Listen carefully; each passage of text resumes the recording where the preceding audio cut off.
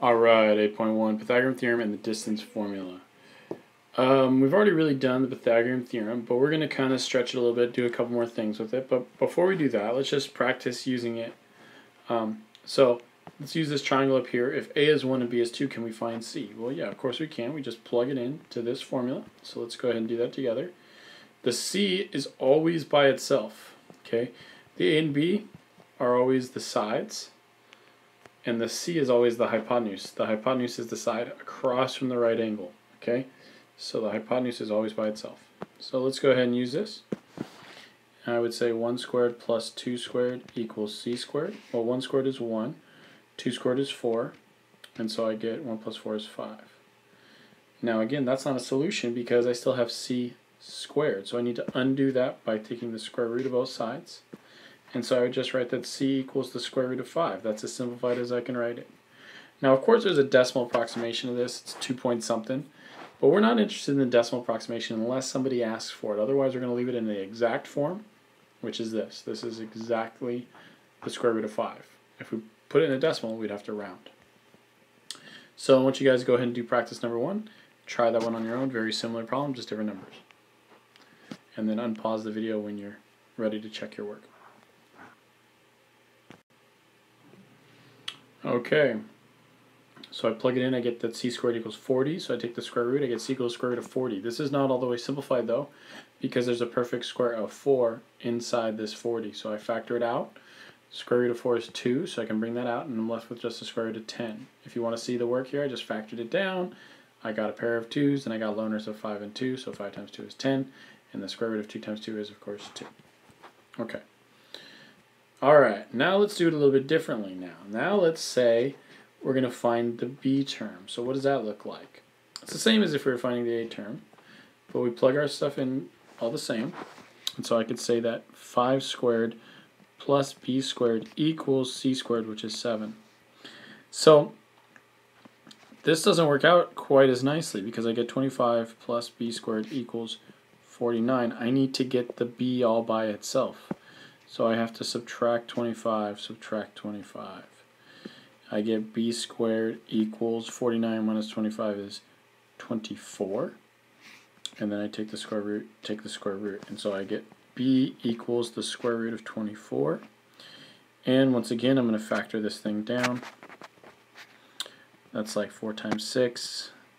That's just 2 times 3, and that's 2 times 2. So there's my pair, there's my loners.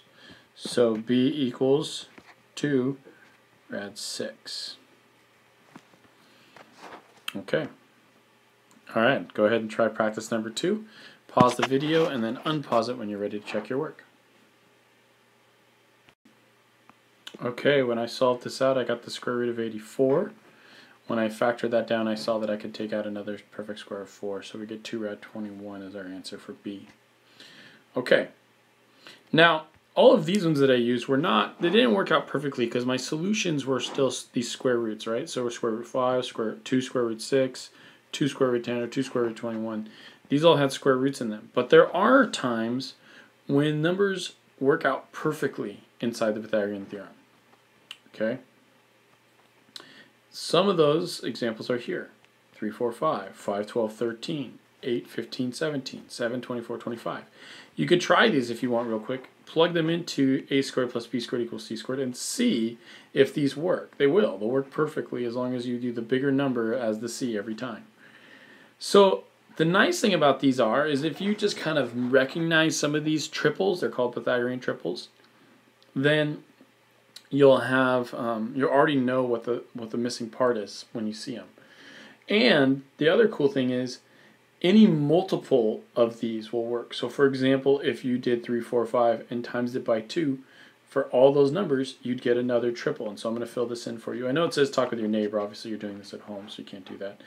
But if I multiply 3, 4, 5 by 2, I'd get 6, 8, 10. That is another Pythagorean triple. You could plug that in and see if it works. Why don't you see if you can come up with another one. Any one of these multiplied by any factor will give you another Pythagorean triple.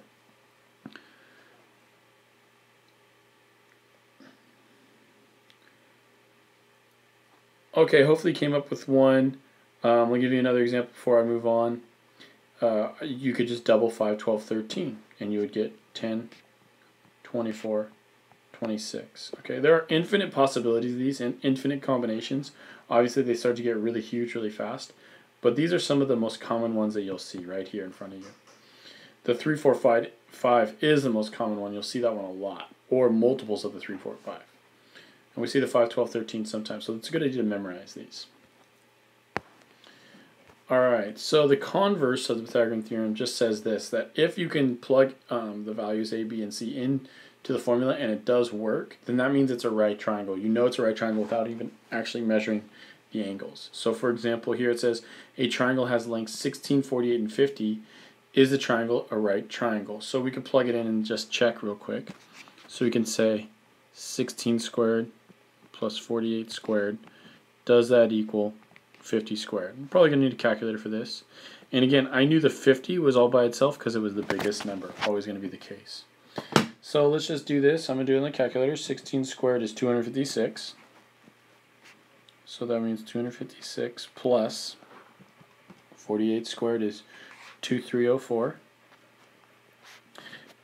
And I guess I shouldn't put an equal sign there. I should put maybe a question mark because I'm trying to find out, is that equal to 50 squared, which is 2500. 2304 plus 256 equals 2560. So we get 2560 here. That obviously does not equal 2500. So when they ask, is the triangle a right triangle, you can say no. And we could say because a squared plus b squared does not equal c squared. Right? If it was a right triangle, it would work in that formula, but it doesn't. Because this only works for right triangles, guys. Only right triangles. So here they give you another 3 numbers, and you should be able to tell really quickly if that's a right triangle or not. So I'm going to let you go ahead and try that one out, and then just pause the video when you are ready to continue. Okay, hopefully you saw 10, 24, 26. That's one of the triples that we were talking about. So we should be very confident it is a right triangle. Just to verify, we could say 10 squared plus 24 squared. Does that equal 26 squared? Do the math. 10 squared is 100. 24 squared is 576. And 26 squared is 676.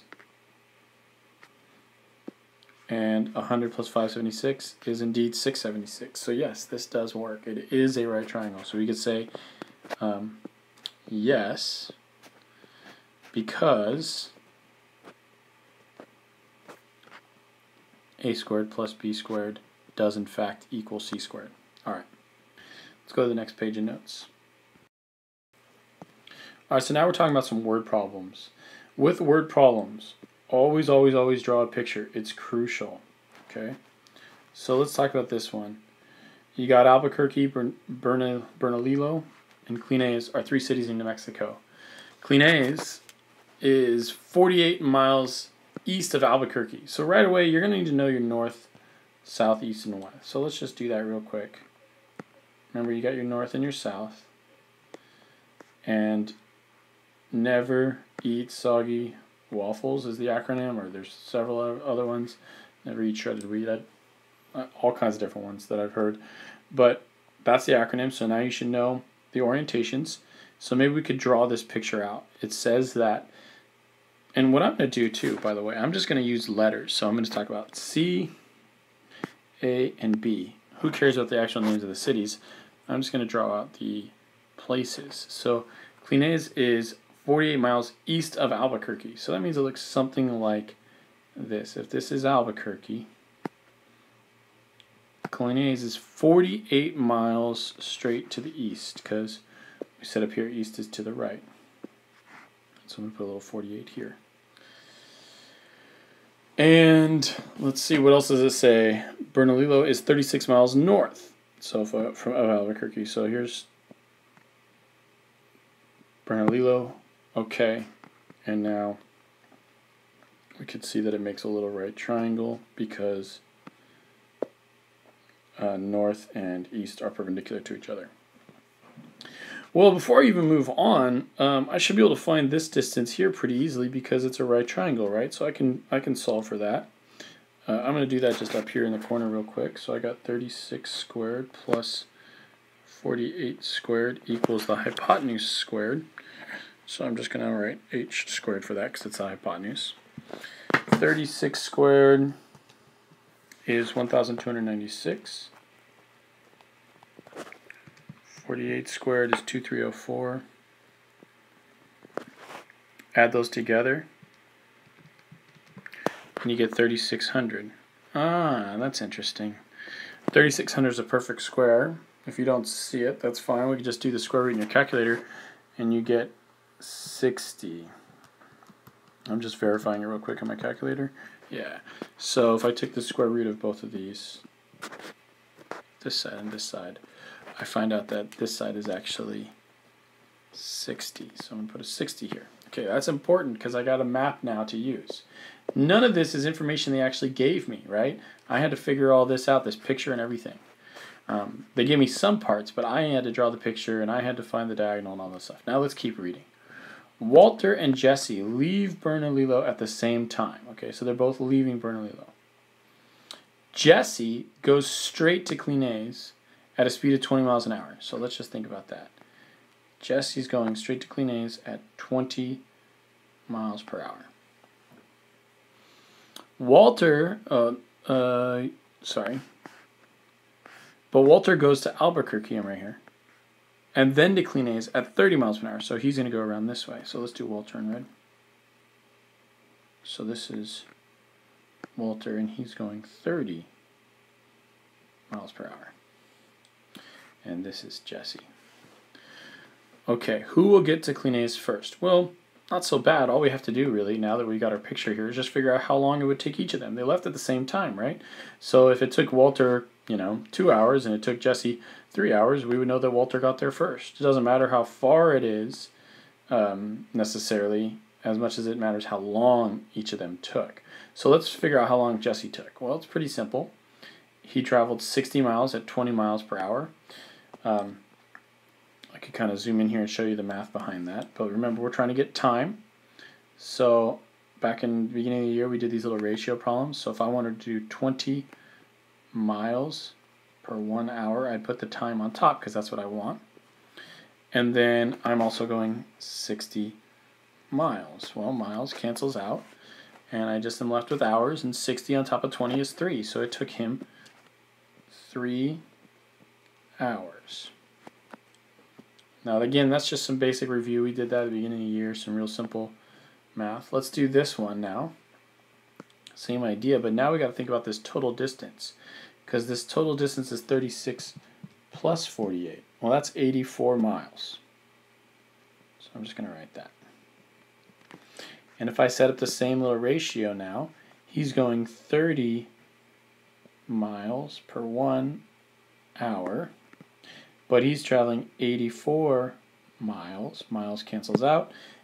What is 84 divided by 30? We get 2.8. So it actually is taking him 2.8 hours. All right, well now we can see clearly who got to Clinez first, right? We can see that it took Walter only 2.8 hours and it took Jesse 3 hours. So we could say Walter got there first. Even though it was shorter, even though Jesse traveled a shorter distance, he did it slower, so he didn't get there in time. And yeah, you may notice that this is a reference to a popular TV show. All right, I want you to try this one. Remember what I just did here. Remember that I drew out a picture and everything before I did any math. So same idea here. We got another practice problem I want you to try on your own. Matthew leaves his house and jogs 2 kilometers east, 3 kilometers north, and then 8 kilometers west. How far is Matthew from his house? Draw a picture, and then see if you could figure out the solution. Okay, give it a try, and then I'll show you how I do it in just a second. Okay, well, when I draw my picture, I notice that it creates this weird shape, but all I really want to know is this distance here. Well, since I know that straight up and down is 3, I can actually just draw a new line here that's 3. And since he only went over 2 and then back 8, I know that this distance is 6, and I've made myself a little right triangle. Well, I can find the hypotenuse of a right triangle using Pythagorean theorem. So I do that, and I get that x equals square root of 45, which simplifies down to x equals 3 rad 5. The problem with this answer is that they're actually asking for a distance. How far is Matthew from his house? And we have units involved, kilometers, kilometers, kilometers. So we could say he's 3 rad 5 kilometers from his house, but it's just not really a good good number to use when we're talking about some units, right? So I went ahead and put this in my calculator and found out that that is about 6.7 kilometers. So he's about 6.7 kilometers from his house, and that's a little bit more, I don't know, proper way of talking about it. All right, I'm going to do the second part in another video, so I'll see you guys on the second video.